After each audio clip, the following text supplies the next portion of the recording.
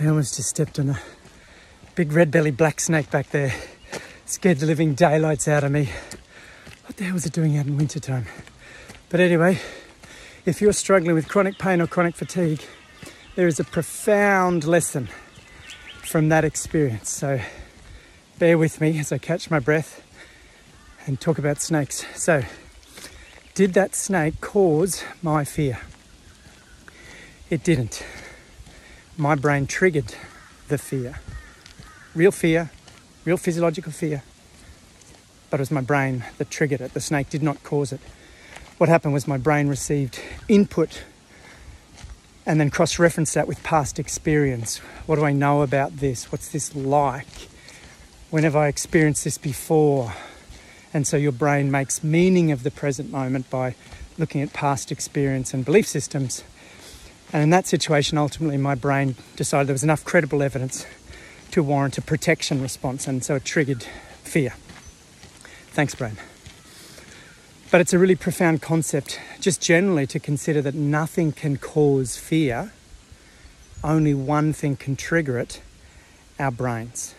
Now, if you can appreciate that concept, that directly transfers across to what we know about all pain and all fatigue.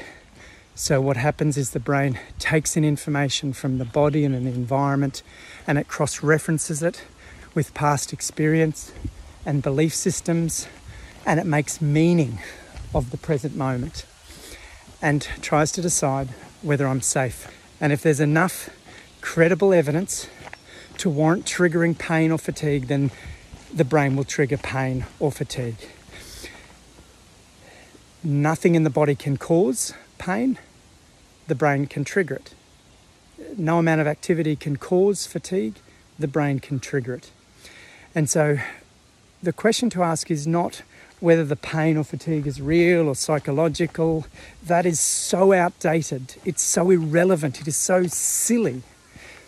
The question to ask is the pain or fatigue being triggered by the brain appropriate or not? And when it comes to chronic pain and chronic fatigue, we know that changes have taken place in the brain and nervous system, and so the brain is just too good at triggering pain or fatigue. And of course, pain and fatigue experiences aren't conscious processes. They're happening unconsciously, so you're not directly involved with the outcome, pain or fatigue. But here's the profound thing. You can be involved. You can learn skills and knowledge to directly influence how the brain processes the information, and so you can retrain your brain and nervous system not to trigger pain or fatigue. And that is so profound, and that is so exciting, and it frustrates me sometimes when people get caught up in the, is it real, is it psychological? It is always real. The question to ask is it appropriate? Now, of course, we want pain. We want fatigue. We want fear. We just want a brain and nervous system that's triggering that appropriately. And that is the nature of my work. How do we retrain a brain and nervous system to stop triggering pain and fatigue unnecessarily? So I hope that is a useful and profound concept to take on board.